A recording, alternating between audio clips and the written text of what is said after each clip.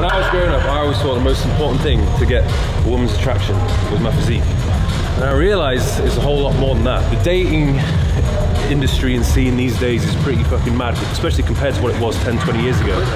What's your advice to men to get women's attention and to get them to like you? That's a good question, and it's a long and detailed answer, and it's actually extremely difficult nowadays, I think. Because I think we live now in a status society.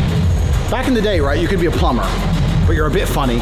You go to the bar, find a chick, talk some shit, buy her a pint, whatever, and you'll be fine, right? But now it's all status. It's all status. The girls want to be like, I was with Mike Thurston. That's what they want.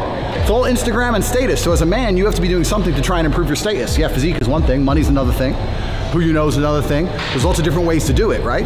But if you're a man with truly no status in society, now it's hard. Yeah. It's really hard.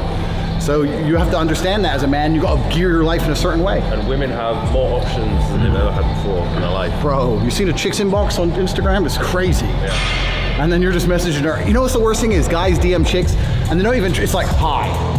Like, all the work. They don't see that like that. Like what? You think they're gonna talk to you? Like, you gotta at least try. So yeah, we live in a status society now, so it's hard. One of the easiest ways to get status is who you know, right? A lot of it's networking. If you know the right people, you can get some status, at least off them, to some degree.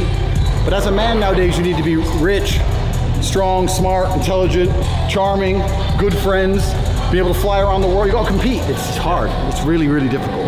It would suck to be Joe Average today. That's why I can't afford to be lazy. That's the counter side. The counter side is, although you need to be a high level man, every single man on earth with enough work can become one.